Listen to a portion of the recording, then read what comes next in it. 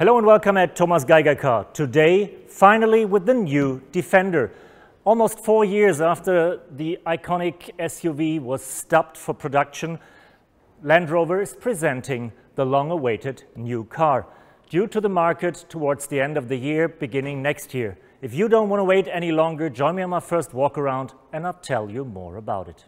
Designing a new Defender is most probably one of the hardest challenges in the automotive industry because it is an icon, and same as a Jeep Wrangler or a Mercedes G-Class, there are only a few lines to recognize that vehicle. And Gary McGovern didn't want to do a replica, a retro model. He wanted to get the shape into the new age, nevertheless wanted to stick with the rules and the roots of the car. So the silhouette is basically the same as we know it, but there is no detail taken over from the old car.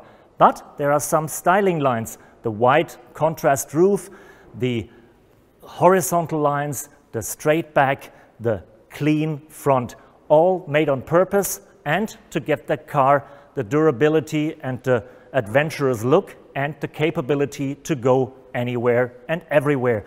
That's for that reason it has extremely short overhangs and a high ground clearance. And as you're used to it, it will come in different derivatives. For the start, there will be a 90, which we have here, 3-door model, about 4.30 meters in length, and a 110 with 5 doors, about half a meter longer. But since it is not only a workhorse anymore, it is also a kind of Playmobil for the city. There are tons of accessories and tons of different styling versions. Standard is this satin finished car. We have a glossy car, we have different color options, two-tone models, almost like you know it from Range Rover. And we have about 170 accessories from the start to give this car your individual touch, ranging from beauties to utilities like a box on the side or a ladder to climb the roof. Even a roof tent will be available from the start. Same as with the exterior, the interior tries to get the Defender into a new age. It is still a very versatile, rugged vehicle with nice details like these open, not covered nuts and bolts all around, with lots of storage, with massive handles because this car really can go hard off-road, and with a material that could stand all the dust and dirt the car will experience.